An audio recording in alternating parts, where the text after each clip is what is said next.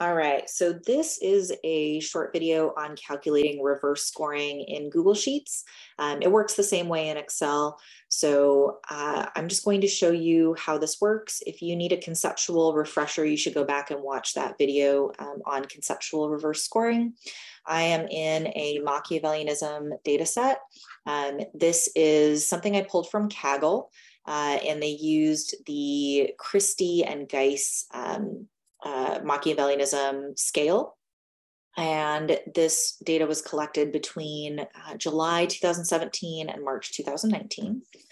And what I'm going to do is I need to create some reverse scores. So I have highlighted the questions that are in the reverse order in red as a quick way to reference them. And I'm going to create my new question.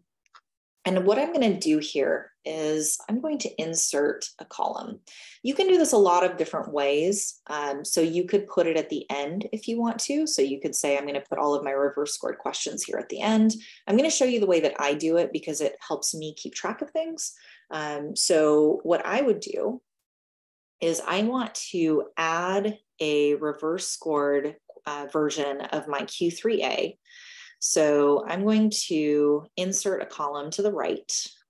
And the reason I didn't do it to the left here is because then it makes a red one and I don't want that. So I inserted a column here. You can do that by clicking on this little arrow, or you can right click on your column, right?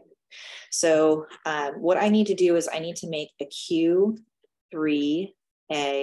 reversed. So I'm just going to add an R to it. And actually, I'm just going to make it an R. That'll keep it simple.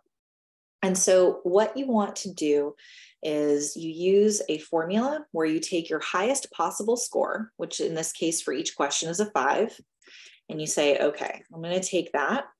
I'm going to do equals. Let's make this bigger so you can see the formula. I'm going to do equals. I want to take my highest possible score, which is 5, and you're going to add 1 to it. I know I could have just typed a 6, but I want you to be able to see the actual formula. So we're doing our highest possible score plus 1, and then we're going to subtract each score from it. So what happens, ooh, and look at that, suggested autofill, yes, please. This is the opposite, right? So somebody who disagreed here now is shifted so that it's in the right direction. And again, if you need a refresher, you should go back and watch that conceptual video. But the idea is that you're taking the highest score plus 1, and then you're subtracting each score from that.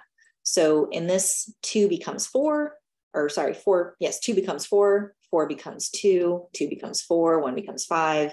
So we're just flipping the scores. So this is a very quick way to do this in Google Sheets.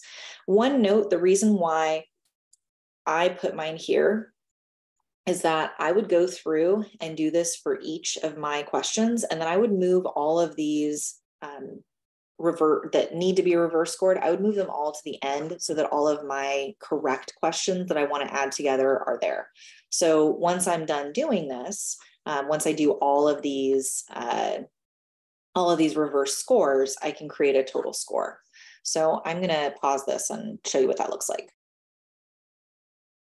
So I've calculated all of my reverse scores for each of the reverse scored questions. And so now I can move these.